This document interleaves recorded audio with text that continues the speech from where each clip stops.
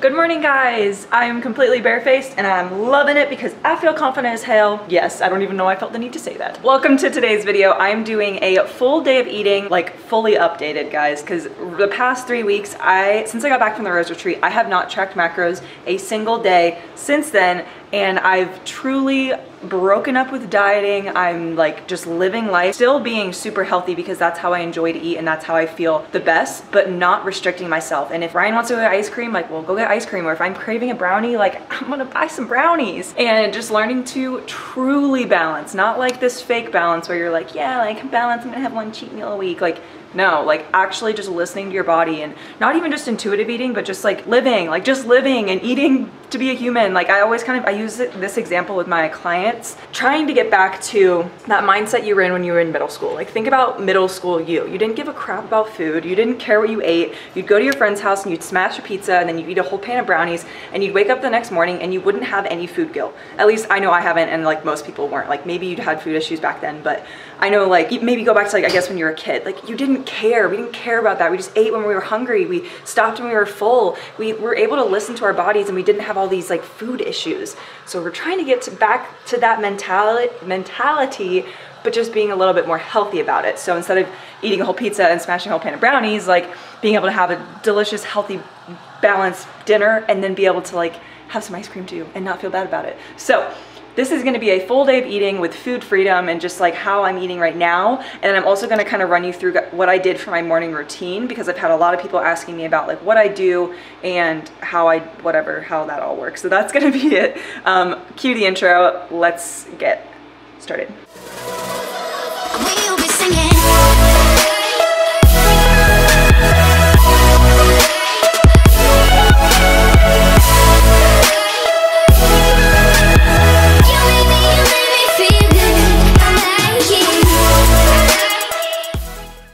Alright, I look a little bit different now. I put some makeup on.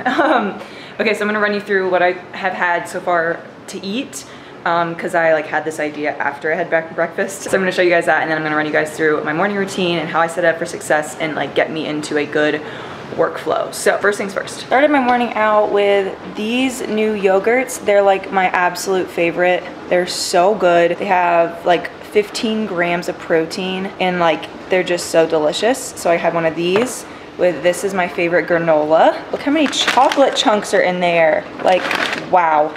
So I had this as my like breakfast, mini breakfast. I also had some coffee, which this stuff was only $6 and it's really good. So I got one of these, and yeah, so that was like I'm like really hungry in the morning, like right when I wake up. So I have my coffee, and if that doesn't like fill me up or like satisfy it, then I have the yogurt and granola, and then I have like a second breakfast after.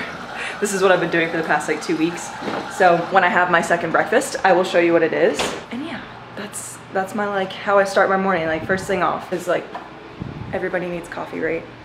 Okay, so morning routine. So the first thing I do literally every morning is I wake up, I check my phone, I quickly do like a 10-minute catch up on my phone, because a lot of people will say like, don't look at your phone for the first half an hour. For me, like I can't focus on doing my morning routine if I were to do that, because I'd just be like thinking about my phone and like what notifications I had, or if anything crazy happened overnight. Like I have to just get it out like in 5 minutes, just like quickly check everything, make sure I'm good, and then I put my phone down and I put my headphones in and I put on either an audiobook or a podcast or something. I've been loving the audiobooks for like my morning routine, because it's like every single morning I'm like reading or whatever, and then I use podcasts when I'm driving or when I'm going on walks or whatever. So right now I just finished the book Girl Wash Your Face by Rachel Hollis. It's amazing. If you guys are looking for self-development books, self-growth, self-love books, like listen or read to it. It's incredible. And audiobooks have honestly changed my life, because I refuse to read. Like I just don't like it. I won't do it. It's like one of those things where like I would try and set these goals for myself to read, and I wasn't enjoying it. So I wasn't really taking in the information and like using it to the best of my ability.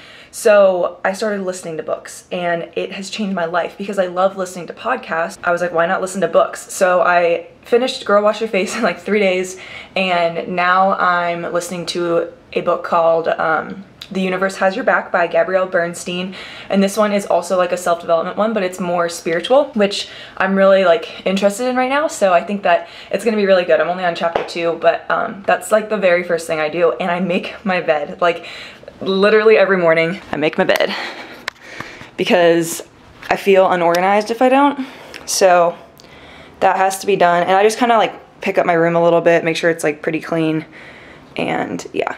After that, this is like, I'm listening to the audiobook while I'm doing all of this. So after that, I go like obviously brush my teeth, like just kind of like get myself ready for the day. I usually don't do my makeup like right away. I'll just kind of like stay barefaced, but put some lotion on or whatever. And I will go make my coffee. I'll go make my breakfast part 1 that you guys saw. And I love to clean my house in the morning. Like I can't have a productive day if I don't have a productive space. So for me, like having a clean space makes me have like a clean mind. And it's the perfect time to do it while I'm listening to my book. So I'll go load the dishwasher, I'll go put laundry on, I'll pick up just like random things. So if I go to bed at night and it's kind of like messy, I kind of honestly like it because then I know I can clean in the morning and I have stuff to clean while I listen to my book. So once everything's clean, obviously I live in a small apartment, so if you live in a huge house, you're not gonna be able to clean everything, but maybe like just do the kitchen in the morning or pick up your bedroom or the living room or something, like pick one room. It doesn't have to be like clean your whole house. So once I do that, then I usually will sit down, eat my breakfast, part 1, and drink my coffee, and I will journal. So let me show you guys my journal. I've never sat at this table before until this morning. So I'm gonna start writing here every morning. This is my little journal, and I don't know, like I always heard people would say like, oh yeah, journaling, and I'd never know what they meant, so I just wouldn't do it. So like, I'm just gonna tell you like very briefly what I mean when I say like, I journal. So I literally write down anything I want. Anything that is in my head, anything that I'm thinking, just let it flow. Do not judge any thoughts that get put on the paper. Don't like try and make it some pretty little thing. Don't make it super consistent. Literally just use it as a dumping ground for your brain so that you can then go on with your day and have a clear kind of thought process in your head. So I journal for just like 5 to 10 minutes, whatever I gotta say that day. Then I go sit outside if it's like nice out. I don't know what I'm gonna do in the winter, but I go sit outside and I kind of just start working. And at that point, I have literally cleaned my house. I've had a good like little breakfast, like I got coffee in me. I've listened to a really good book. I'm ready to frickin' grind. Like I'm motivated, I just feel good. So my thing with morning routines that I do just want to quickly say before we go on to the rest of the full day of eating, you don't have to do all of this. I'm very lucky. I work at home. I work for myself. I can create my own routine. But some people have to go work out at 4 a.m. before work, or some people have kids or whatever. Like you may not have all this time. So pick one thing. As long as you just have one thing that you can do every day for yourself, like what is the least you can do for yourself every single day that will literally just set you up for greatness. So that may be just like sitting down and drinking your cup of coffee and enjoying that cup of coffee and not scrolling through Facebook while you're drinking it and like being like consumed with just like social media. Maybe that's cleaning your kitchen, or maybe that's making a good breakfast, or maybe that is journaling, or maybe it's meditating or manifesting, or whatever it looks like for you. Maybe it's doing your makeup and actually taking your time and like being able to like do it nicely and like look pretty and feel good. And while you're doing that, by the way, listen to a podcast. So yeah, it doesn't have to be this crazy elaborate routine, and it doesn't even have to be the same every day. Sometimes, a lot of days, actually every day, my morning routine changes, and it's not set in stone. So remember that when you're kind of coming up with one or like trying to find a good one. That is my morning routine. That's what I like to do. That's my advice for it. And now let's get to the rest of the full day of eating. I want that forever love for the moment, and all your pain to be broken. See, when I look in that smile, all your beauty is spoken. I love the vibes that you carry. I see the spark of your motion, and when I see that you're down, I put the waves of your ocean. I'll be the first to admit, I know I have a lot of flaws, but nothing you couldn't fix. You're gorgeous, from your mind to your heart, straight to your hips. I want that never-ending ride, so baby, get with the script. We're on a different route, show me what you're all about. Tears coming from your heart, shorty, I can cause a drought. See, I ain't with. Okay, so I want to explain something to you guys that has helped me tremendously when it comes to just like feeling more normal around food. My breakfast. I had the granola and the yogurt, and I'm having this, but I used to, so back up. Granola and cereal is literally my favorite food ever, and I used to not buy granola or cereal. I'd buy it maybe once a month, and then every time I'd buy it, I would literally eat it in like 2 days, like the granola and the cereal. I would just like overconsume, go way too hard, and then I would get mad at myself and I wouldn't buy it then, because I'd be like, well, if I don't buy it, then I won't eat it. And I thought that that was balance, but what I came to find out is that like you shouldn't ever have that feeling of like extreme, like I need this, like I need to eat all of it right now. Like that's not normal. So what I did, and it was definitely hard the first 2 weeks, but I really like urge you to try and do this. If there's any food that you feel like you cannot control yourself around, so you just don't buy it, buy it. And for the first few weeks, yes, you may not be able to control yourself. You may overeat it. You may be frustrated, be like, this isn't working. But if you keep buying it and keep having it in your house or in your apartment or whatever, it doesn't become such of a luxury. It doesn't become so like special. And so then you feel more normal around it, and you don't feel like you have to eat everything because it's always there and you can always have it. So it's not like, because when you buy it every once in a while, it's such a luxury and it's such a one-off thing that you just feel like you have to have all of it.